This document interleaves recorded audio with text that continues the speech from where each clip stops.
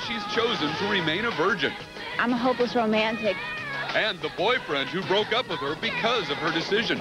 That's next. Jessica Simpson projects sexuality in her music videos, but in real life, Jessica has made a more conservative choice.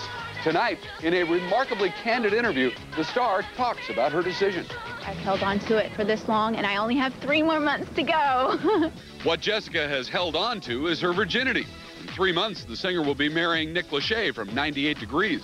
I'm a hopeless romantic, and there's that one thing that I want to share with my husband. If you really want to hold that close to your heart and be innocent about that, it's definitely possible. Jessica says that one former boyfriend actually broke up with her because she wouldn't have sex with him. Luckily, I found a guy who respected it and adored it. Let's do it. Michael, I don't do that. Now Jessica finds herself on similar ground, guesting on that 70s show as Ashton Kutcher puts the moves on. I'm a virgin. What? Oh, coincidence. Me too. Do we do it or do we not? Let's do it. You're first timers, yeah.